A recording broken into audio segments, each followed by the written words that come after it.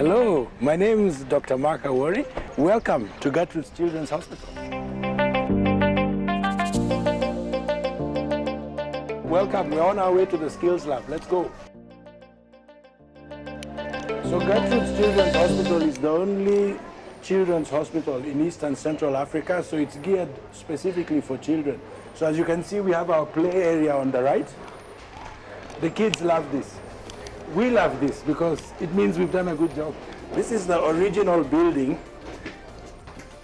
It's over 70 years old, and there are lots of twists and turns. I hope you won't get lost.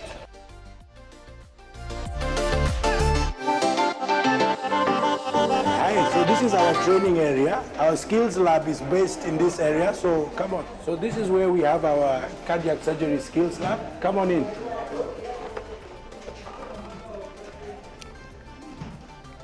So this is the full facility. It has space for 2 tables. And please note we have a higher table because we have taller trainees and a shorter table.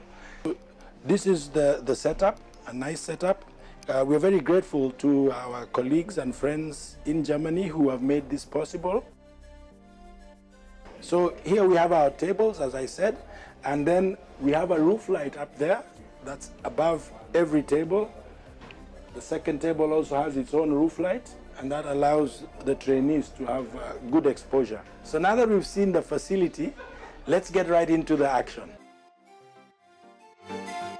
So what we have here now is 2 of our trainees are involved with replacing the aortic valve, and this is a pig's heart, as we know, and they're going to use a continuous technique. That's the common technique we use in Kenya, and normally we use 2-0 proline, but for this particular one we're using 3-0 proline, and as I said, we'll use a continuous technique. So now the size 19 valve has been put in, and we were using the continuous technique with proline, and what's important is that the valve is sitting well.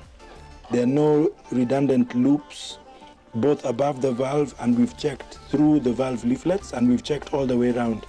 And the guys are now just tying off, and they'll close the aorta. Kenya has a real shortage of heart surgeons, and we started a local training program roughly 9 years ago, and we've now trained over 7 or 8 heart surgeons locally, which is exciting, but we need a lot more. We should be training 20 a year. Now we are training 4 a year. So the skills lab is a way of exposing our trainees to more hands-on aspects of training. So that allows us to train more surgeons faster. Why the skills lab is good is because the learning of skills is all about adequate exposure.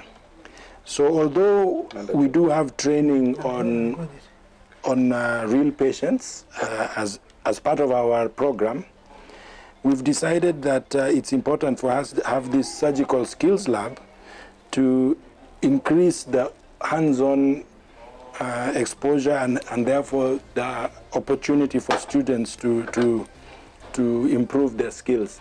In Kenya, we're training our own heart surgeons locally.